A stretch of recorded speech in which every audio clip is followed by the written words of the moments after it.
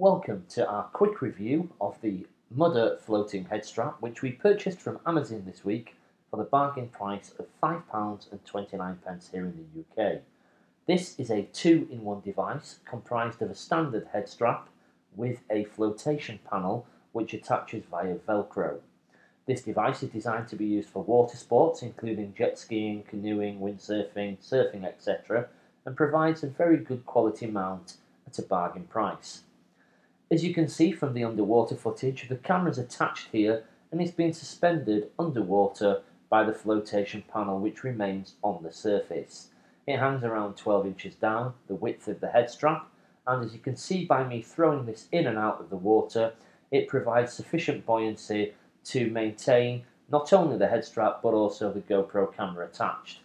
Taking the camera off, we can see that the flotation panel is outlined in a bright orange. It's very easy to see in the water and make sure that it would be easy to locate your device should an accident occur.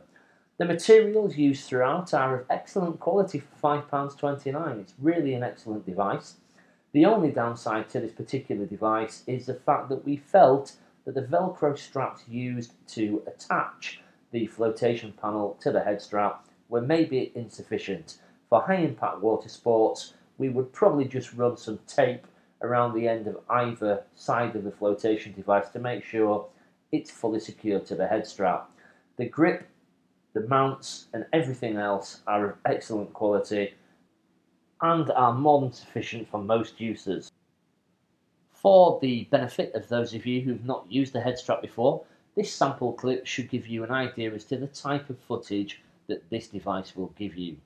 We're out here off the coast of the northeast in the UK in the North Sea, travelling at anything between 30 and 60 miles per hour on a jet ski.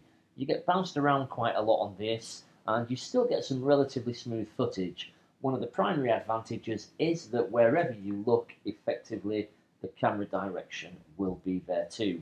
Consequently, it's not quite as stable as a chest mount, but this should give you a rough idea as to if a head strap will meet your particular needs.